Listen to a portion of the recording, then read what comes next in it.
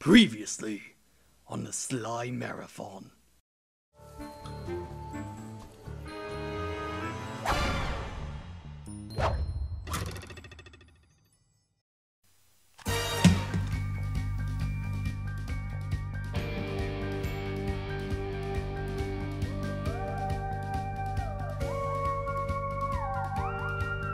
Yep, that's what fans were left with in 2010's Sly Collection. Not only was Sly fresh in your mind after reliving all three games, but a teaser hinting at a Sly 4 possibly coming to PS3 was hidden and you would only get it after you beat all three games. This was pretty big as after Honor Among Thieves, Sucker Punch went to make Infamous on PS3. In that time, Sly just kind of vanished from the gaming world, only showing his face in this game that Sony says happened, but it didn't. It's a big conspiracy, and PlayStation All-Stars Battle Royale, which maybe we'll get to some point down the road. But anyway, this sparked new hope for the Sly fans as Cooper wasn't out for the count yet. Then Sly 4 was officially revealed at Sony's E3 2012 press conference. Of course, fellow Sly fans and myself were getting excited to see the lovable thief back. But there was also a lot to worry about. For one, the game was not being handled by Sucker Punch. In fact, they had very little to no involvement with the project. Instead, it was being handled by Sanzaru Games, who made the Sly Collection, and that's all worth noting. And the other reason? Uncertainty of the quality. See, you know how Nintendo is overly protective with their IPs? Sony might be the exact opposite, where they'll just throw them to whoever they want to without any kind of background check. And many of the great Sony platformers died in the hands of these other companies with very painful falls on the way down. So safe to say, Sly fans weren't exactly thrilled at the idea of Sly falling victim to this as well, so the pressure was on. What's odd though is that right around release, Sony just stopped marketing it, and I have no idea why. Well, to make the game more enticing, it was $40 at launch, and it gave you cross-play with the PS Vita. Now it's much lower and not hard to find at all, but is it worth getting in the first place? Man, people seem to have a different view about this game left and right, all over the internet. So what does the Nourishmo have to say about Sly 4? Let's find out. And yes, I know I'm in the college dorm now. Shut up. Now, Thieves in Time isn't a reboot of any kind. It takes place a few years after Sly 3. So without spoiling too much, the gang has disbanded and has all gone their separate ways. Sly is now with Carmelita after he gained amnesia. But surprise, he faked it the entire time. And note, this is not a cop-out, it was shown in Sly 3, FYI. Bentley and Penelope have been off in their lab inventing, and Murray has been both racing and been in demolition derby with the team's van. Everything was going well, until one day the Thievius Raccoonist starts having its pages erased, because someone has been screwing with the past. Bentley goes to reform the gang and make sure the book goes back to the way it was. But they keep the Thievius Raccoonist with Dimitri in the present to make sure it doesn't get stolen while they time travel. Which, by the way, have we seriously just forgotten that this guy was a criminal at this point? But for the most part, that's the story. I mean, there is a plot twist that happens near the end of the game that I swear I'm one of the only people that actually liked it, but really, it just plays it very simple, which might be a disappointment for some fans considering the complex plots of Sly 2 and 3, but I feel this makes it rather easy to go along with and follow. And they even cover their tracks with time travel, saying that they need an item from the era that they're going to. And for a time travel story, it doesn't actually make that many plot holes, so I gotta give them A for effort for that. And time travel, I feel, works really well for this situation because 1, Bentley even said that he was building a time machine, and 2, you get to interact with Sly's ancestors, and considering everything you've heard about them in the previous games, that's pretty good fan service overall. Not to mention that the game overall feels very connected between all the chapters like Sly 2. Mainly the end of one chapter will lead right into the next chapter, which you know I'm all for. In fact, you could argue that this is the most continuous story of all the games, as you're never really brought to an episode select screen. You just go right from one chapter into the next, which keeps everything flowing very well. Even with the simple story, there are some great character building moments, especially for Carmelita, finally getting some character development. Seriously, the only thing that changed about her in the first 3 games is her voice, and that's it. And ultimately, in the hands of a new developer, I think it's a good idea to not go crazy with the plot and play it very natural. Now in terms of the presentation, let's just get this straight.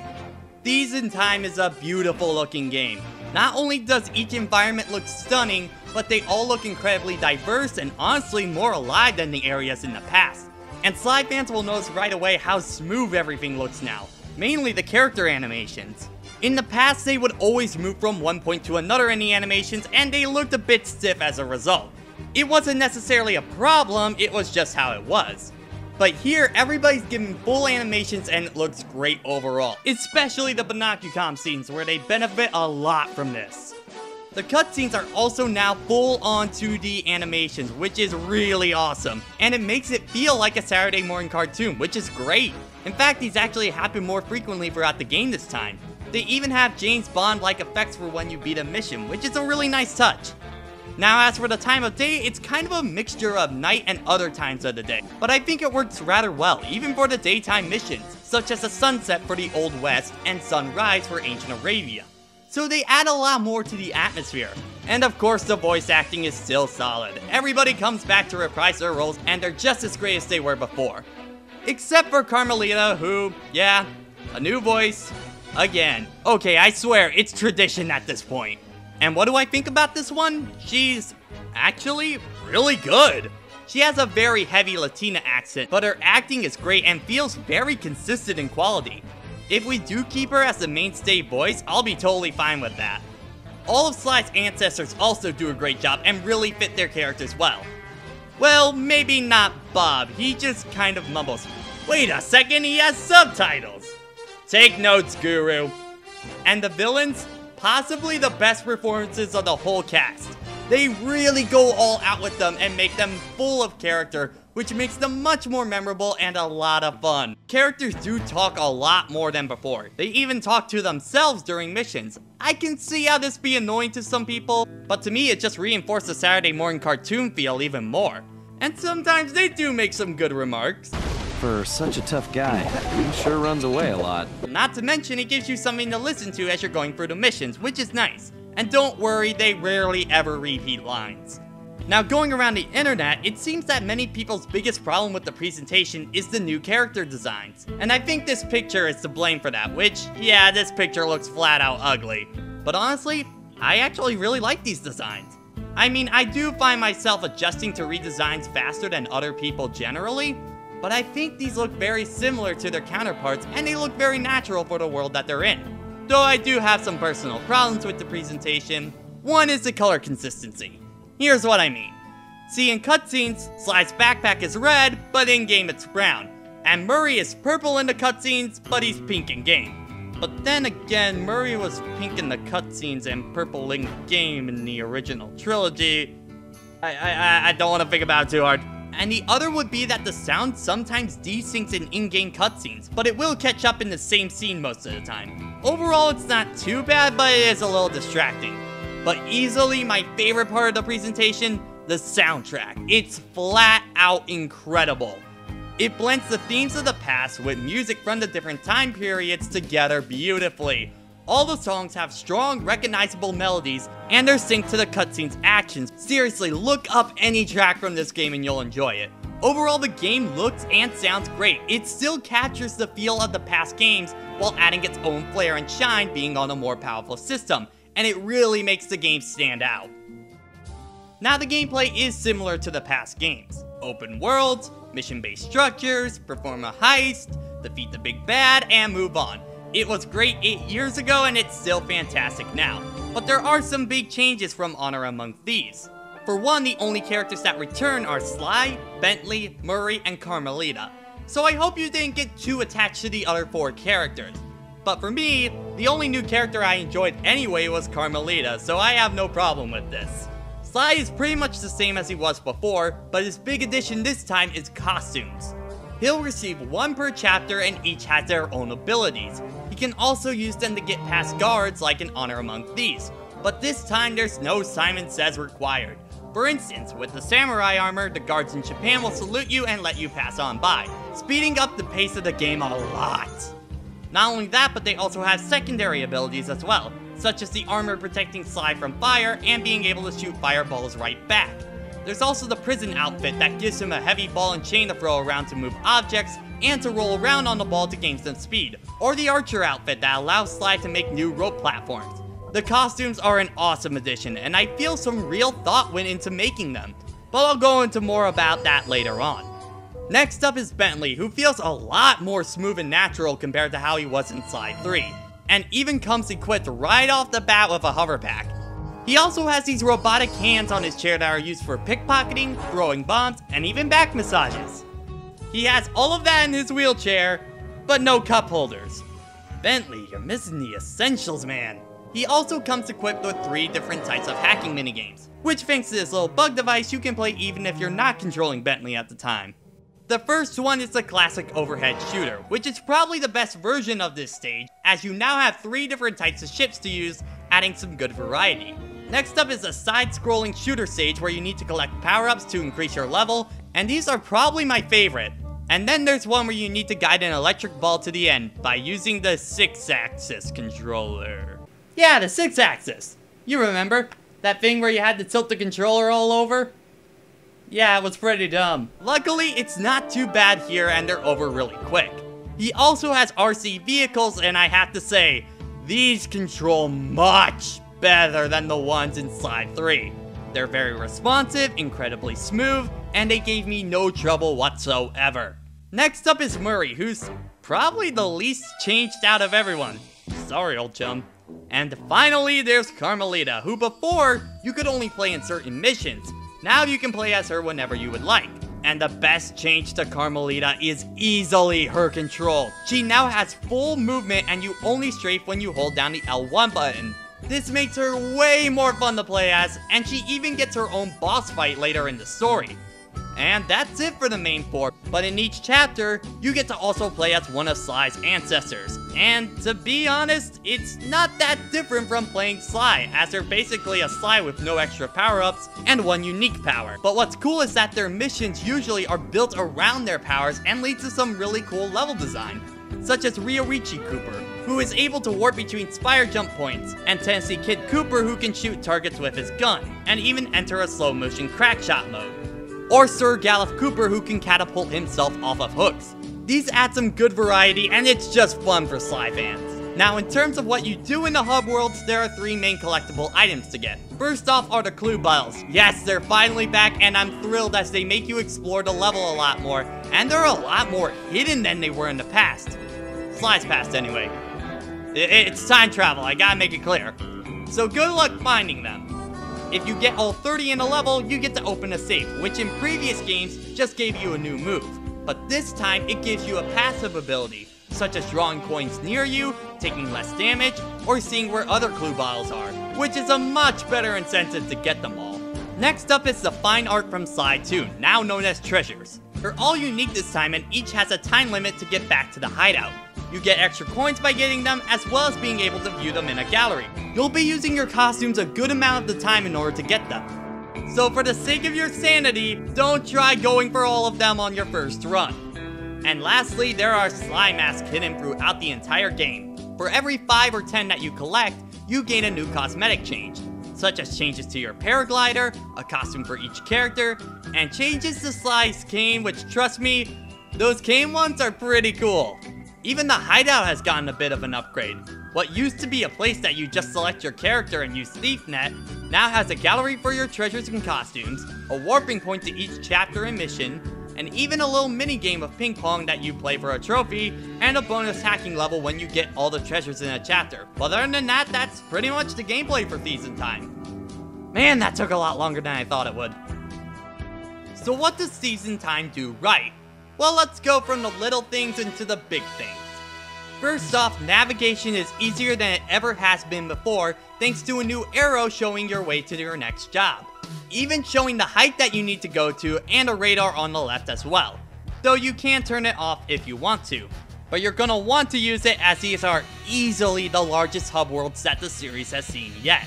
But unlike Sly 3, I think these hub worlds are really where the game shines, and there's a lot to do in them. They feel a lot more real and alive than they have been in the previous games. And what I mean by alive is that even though they don't have anyone besides guards in them, Their overall designs just make them feel a lot more natural, yet still have an incredible jungle gym-like aspect to them, which makes them a blast to go through. Not to mention that there are several ways to get around the hub world, which make them a lot more fun to go through, such as this rail you can ride in the west, and these catapults in England that can make getting around very fun and fast. You also have a ton to do in these hub worlds, such as the returning clue bottles, which are still a ton of fun to get, and reward you a lot more for going out of your way. But my favorite collectible is easily the different treasures you get. Not only do you get to keep them this time, not to mention some of them can be pretty amusing, the fact that each of them is timed is a really cool idea. It makes you learn the map even more and try and find the fastest route back to the hideout, which can be both fun and exhilarating. Even getting to them is a lot of fun, as the majority of them you get to by using the different costumes and their powers. You even combine the outfits at certain points, making for fun little mini challenges that can often lead to little extra areas on the map, adding a bit of a Metroidvania element to Sly, which I think works really well with the series. You also do get money for this, just like the treasures before, and you're gonna want that money as many of the upgrades this time are fantastic. In the other games, they've been really hit or miss, but I'd say this time there's a good 80% of these power-ups that are truly amazing and are very useful.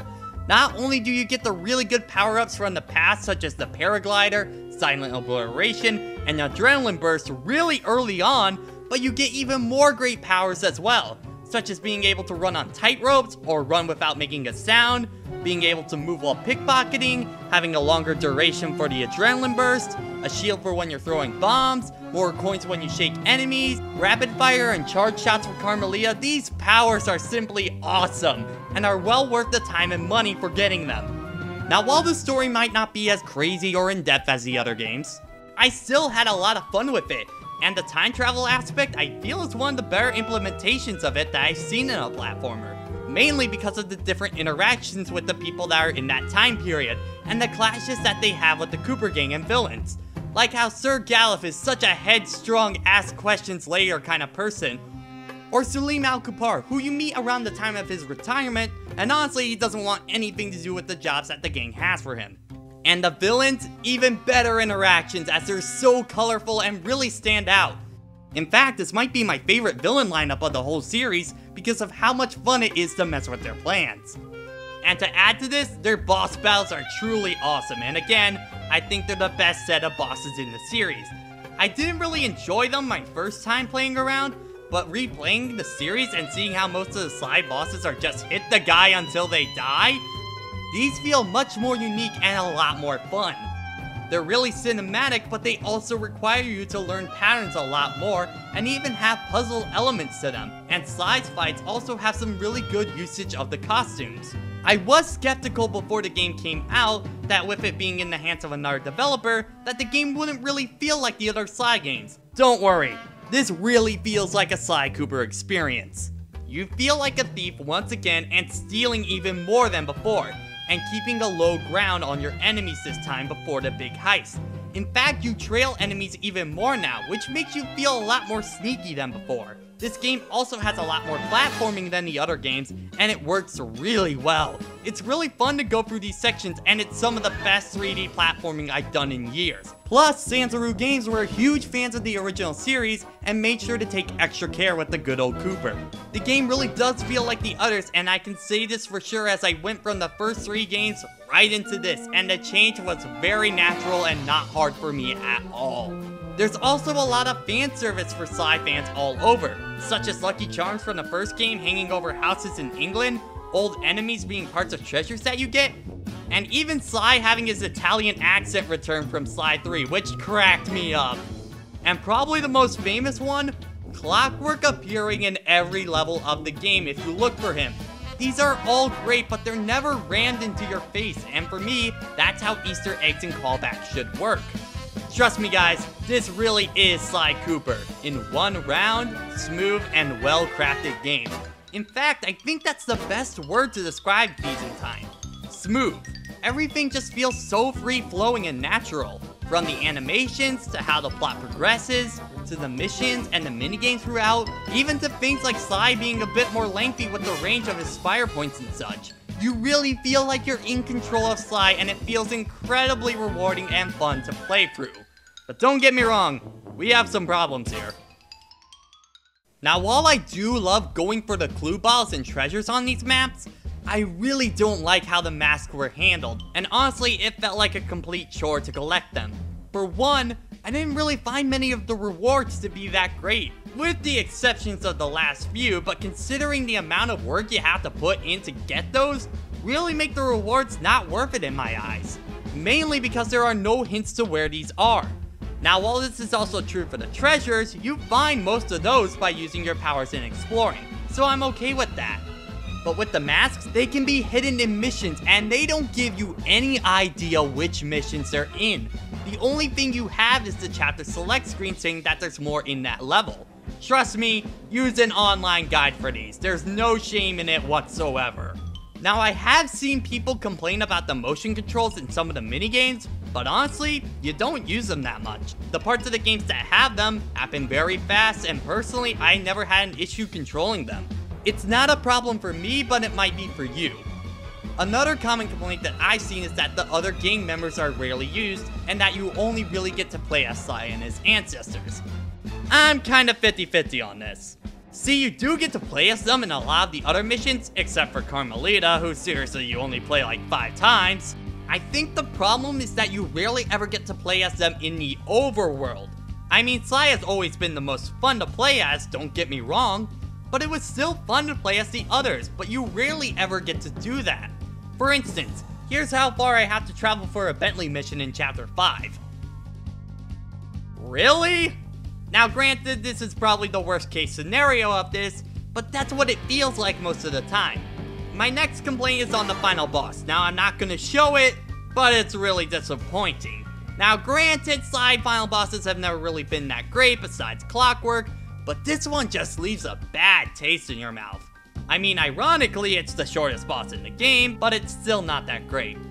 A minor gripe, but I wasn't a fan of many of the trophies in this game. I mean, some are fine, but please, make sure you know the trophies before starting a playthrough for them. Mainly the map trophy.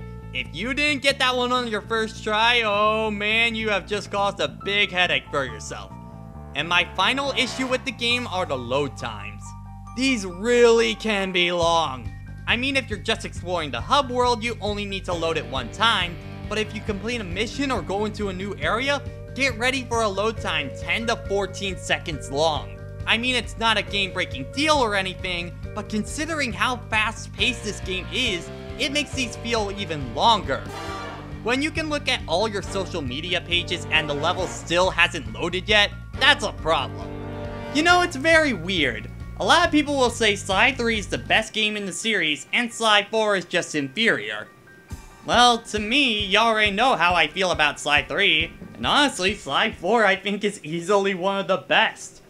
I absolutely loved playing through Thieves in time. In fact, I think I enjoyed it even more the second time around. Working on the collection really gave Sanzaru Games the opportunity to see what worked and what didn't in the past 3 games, to bring the best elements together for Sly's comeback.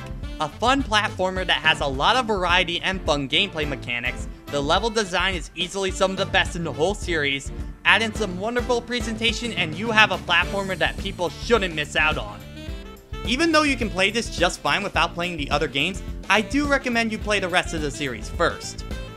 Now, as far as ranking it to the other 3 games, I think it easily beats out Sly 3 and also beats out Sly 1. But I think I just put it right under Band of Thieves. Kind of. Hear me out for a second. I think overall Sly 2 is a better game for being the full package with the story, script, gameplay, and theming. I'm not saying that Sly 4's story or writing is bad, it's just not to the level that it was in Sly 2. But Sly 4 was easily the most fun game to play throughout the entire marathon. And even after finishing the game, I went back and continued to look for all the extras in each level. Not for the review, but just for fun. When I want to keep playing right after I beat the game, that's a sign you've done something right. Sure, the game doesn't do a whole lot to stand out from other games or other platformers in general, but not every platformer has to be the next Mario 64 and reinvent the wheel. Sly 4 was just way too much fun to put down for me, and easily shows that the raccoon, even after 8 years, still isn't out yet. And that's pretty much it for Thieves in Time. Again, I think it's worth it, and I think you should definitely check it out. Oh yeah, there is that. Let's go over that for a second. So this is Bentley's Hack Pack, a $3 download game for the PSN that is kind of like a DLC for Thieves in Time, but it's its own separate game. This is pretty much just a challenge mode for the 3 different types of hacking minigames in the main game. But they do come with extra objectives for you to beat, and that's pretty much it. It's $3 on there, so if you want to check it out, go on ahead. I downloaded it for this review and I personally got a lot of fun out of it. There is a demo of the game and you'll get about 11 levels in there. If you want to get the rest, you know what to do, so have at it.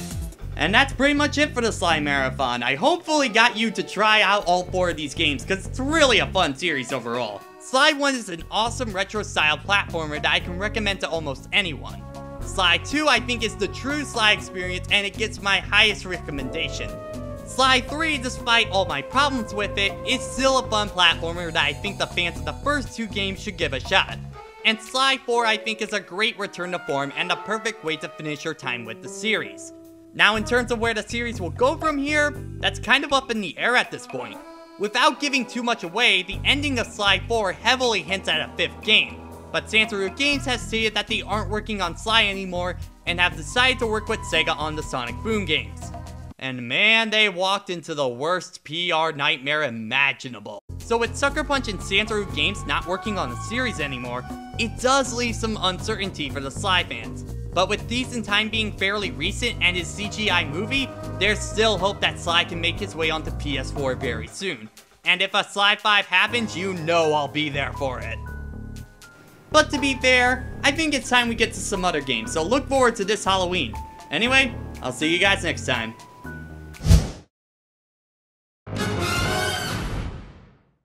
Thanks for watching, everybody. Man, it's been a long time trying to get this episode ready, but I hope you enjoyed it. If you did, make sure to give me a like and comment because that helps me out a lot. Also, subscribe for more videos down the line. If you're new to the marathon, you can check out the whole marathon in that playlist on the left. Also, thanks to Fopple's Minion for all his tech work that he did for this episode. Without him, you wouldn't be seeing this review, so if you want to check out his news countdown, click the video on the right. If you want to follow me, you can check me out on Facebook and Twitter, and if you want to support me, go to my Patreon. All the money there goes right back into production, and you also get looks at all the behind-the-scenes stuff that goes into my videos. Which, by the way, thank you Soul Ninja Star for being my top patron. Thank you, dude. You're awesome. Anyway, I'll see you on Halloween. Take care.